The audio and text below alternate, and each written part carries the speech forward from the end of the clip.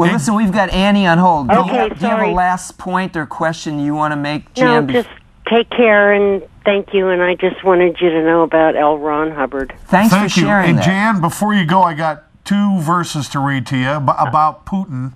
Okay. It's out of 2 Thessalonians. Well, I've read that.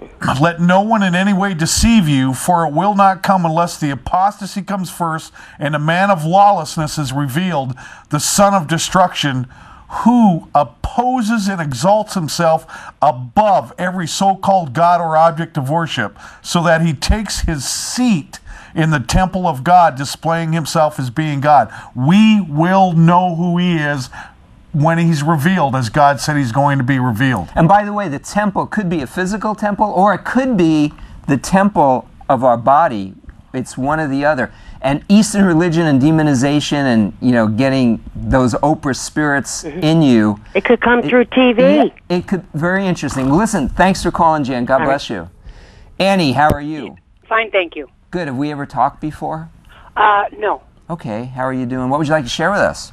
Well, I watch your show, and it seems like half of the time when I get to it, I'm getting the rebroadcast. So okay. I was ecstatic to see you live, and even more relieved to hear you actually speaking the truth. I can find very few people that are actually acknowledging what is really happening right now and tying it in with the scriptures. And I'm at my wit's end. It's just I've felt alone, with the exception of my very close Christian friends. But are we outnumbered? Am I missing the boat here? Or? No, you're absolutely right. Yeah. That scripture that we were going to mention there is great, that you read, is great falling away, apostasy. Yes. I think we're seeing the beginnings of it, where people are being seduced. Jesus said, if it were possible, even the elect might have been deceived before he returned. And we see the prophetic fulfillments indicating that we're getting close, because Israel had to become a nation again. Right. In order, and Iran had to become an enemy of Israel, allied with Russia, according to Scripture in Ezekiel 38. All these things had to set the stage, and they've happened, in the last 65 years or so. Right. And we see the seduction through meditation, bringing people into this, back to the original lie, that you will be as God. Oh, yeah, my church that I had been going to for probably 10 years, the minister has, he's jumped off into the deep end and doing the labyrinth walks, and having the author of The Shack and Blue Like Jazz come in as special guest speakers instead of sermons, and I'm just, ugh. It sounds like he's emerging. Oh, emerging, yeah. And, I even spoke up to some people that I thought maybe had ears that were open, and, I was shot down real quick. So, fine, it's okay. And you're going to be persecuted and ostracized for standing in the absolute Jesus. And it just absolutely fills my heart with joy that that's my calling.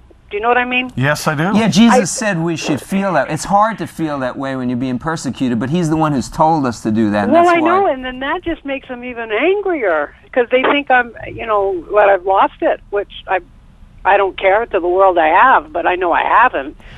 There's some great, there's a great series of film that's come out by a man named Roger Oakland, and we'll be showing some of that in upcoming programs. Really, I was just reading about him from a ministry that I listened to on the radio by out of Minneapolis, Minnesota. She's going to have him on her radio broadcast. Wonderful. So. I think the Lord's kind of really pointing you into someone who's like-minded.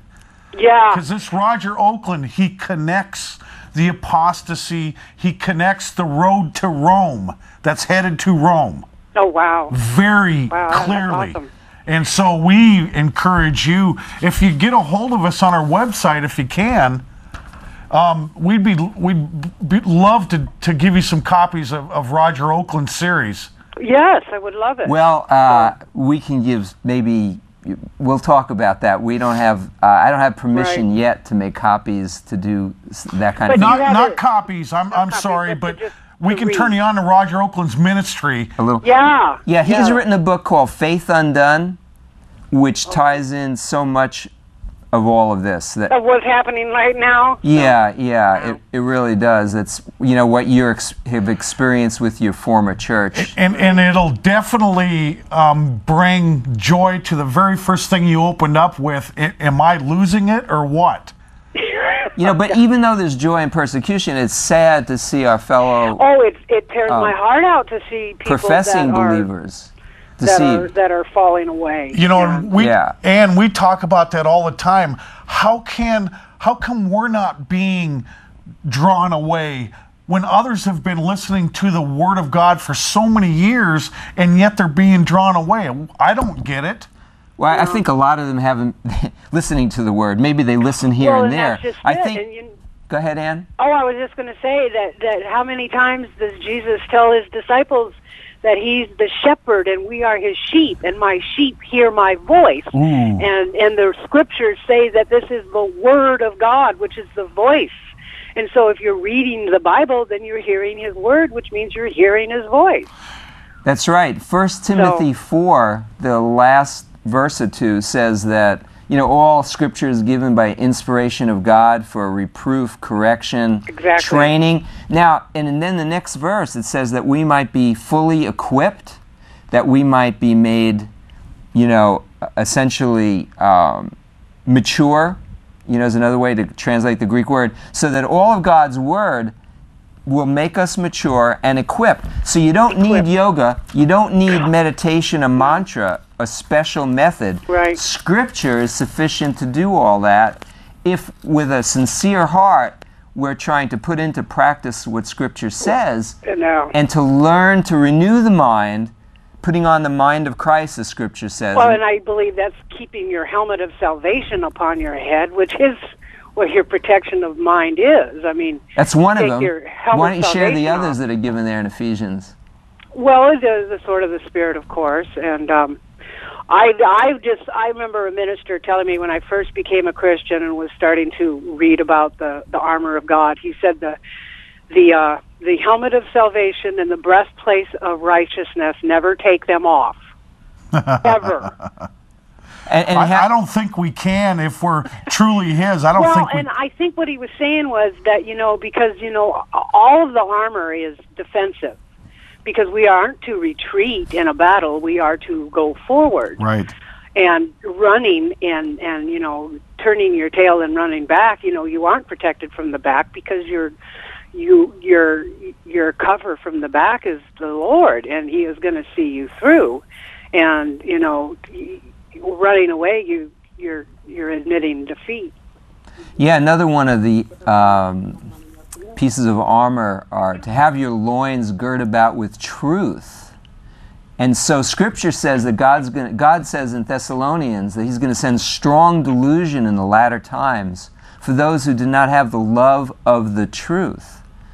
And we're so easily swayed, so people will follow their pastors without checking Scripture. All the pastors I like to listen to will say, don't listen to me only. Check what I say against Scripture, and if I'm wrong, please let me know, because I'm not the final authority. This is. Yes, I because absolutely. that's God's word.